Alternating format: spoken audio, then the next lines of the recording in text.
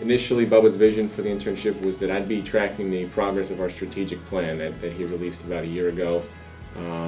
seeing how we're doing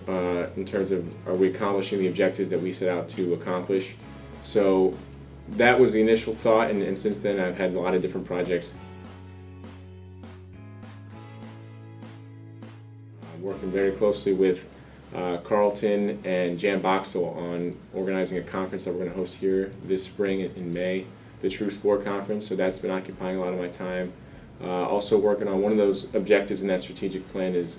to form a multi-university coalition to study the many benefits that college athletics bring to a university and a town and the community. In addition to that, I do a lot of research for Bubba on a variety of things in terms of financial numbers, looking at revenue and expenses,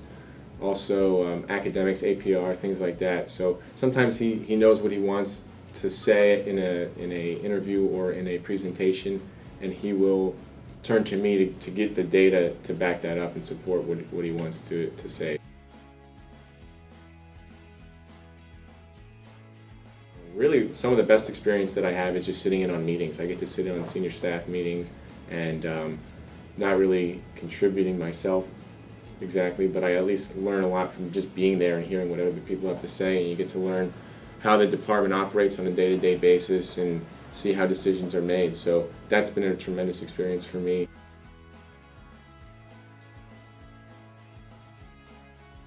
One of the biggest challenges of the internship is the simple fact that some of the people that I report to, they're so busy that I don't have them right down the hall to ask a question all the time. You know, if Bubba's out of town and I'm working on a project for him, it's not as easy to ask him a question as it would be maybe if I had a different internship and my supervisor was a little bit more accessible.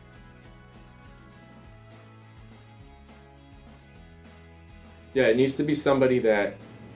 is proactive, can take the initiative, and also need to be pretty,